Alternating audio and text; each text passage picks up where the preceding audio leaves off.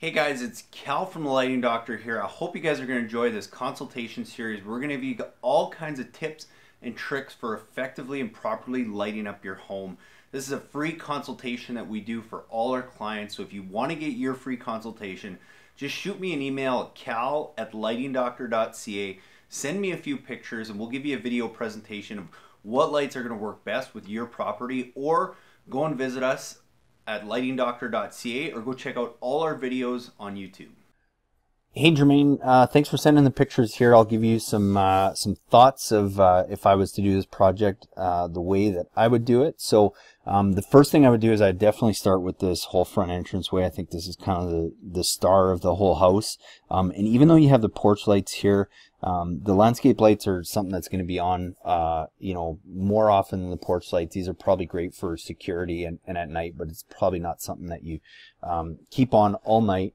As well as the accent lights that I'm going to recommend here are going to do a really good job of highlighting this whole entranceway, not just the bottom half here. But what I would use is I would get a couple of these accent lights or spotlights like this, and I would have them at the base of both of these kind of columns by the entranceway, probably about 12 to 18 inches back and almost shooting straight up, because you want to really cascade that light across the texture in the brick and then all the way to the top of the house here. And that's going to do a really good job of featuring this entire entranceway, which I think is really going to be the star of the whole project. And what I would even consider doing is maybe even upgrading from a standard, they're all LED bulbs, but from a standard 20 watt equivalent to maybe a 35 watt equivalent. So just a little bit brighter of a bulb, just so that you can really get that light all the way to the top. So I would definitely start with 2 there. And then just to create some balance in the house, I think you're going to want to do with the same light. I don't think you need to necessarily go with the higher lumen output or the brighter light. You can stick with a standard 20 watt equivalent, and I would probably have one of those accent lights again at the base of the house here, not too far back from the house, and have that just shining up so it kind of features this whole area.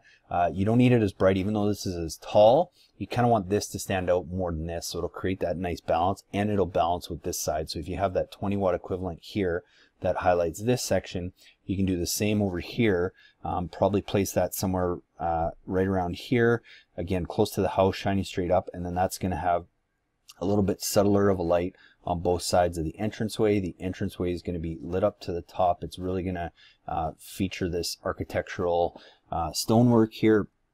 And then what you could do is you may want to consider adding a path light or two. I'm not a huge fan of adding path lights, but if you can keep them in a low maintenance area like this, I think they'll work well. And I would maybe consider getting a path light kind of somewhere back in here by the stair, because it's going to light up this section. I would probably try and stagger one and get one over on this side of the house here. And that's going to really highlight this whole section. And then maybe on the second tier, you probably want to get another one that's going to help highlight the whole stair area here. And then the last thing you may want to also consider is just getting an accent light. I'm sure this is going to get a little bit bigger as it grows, but I would probably try and get an accent light right in here. So again, the same light you're using here, but just a standard 20 watt equivalent bulb, and have that kind of featuring this little tree here. But what that's also going to do is create a little bit of shadowing against the garage here. So I think that would be a pretty cool effect. The only thing you may have to consider with some of these lights is getting under the sidewalk here. The nice thing is typically with stairs, it's easy enough to get through there. Typically what we recommend is, usually you can just cut a small chunk of sod back from the stairs, dig down a little bit.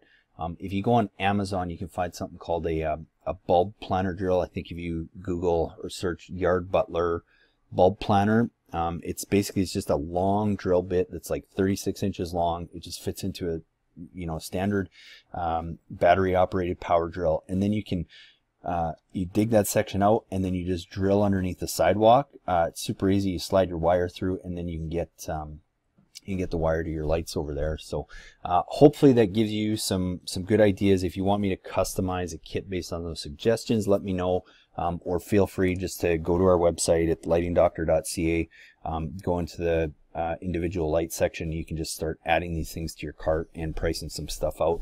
And then just to give you an idea, if you're looking for the complete wiring kit to go with that, you know, you're not looking at a lot of lights. You're 1, 2, 3, 4, 5, maybe 8 lights. You could easily get away with a wiring kit, but on the second page we have like a mini wiring kit. And this one is specifically designed for, you know, anywhere from 10 to 12 lights. So you can just add this to your cart and then select those lights, and that'll give you all that you need. But if you need to customize something a little more, let me know and I'd be happy to do that. Thanks, Jermaine.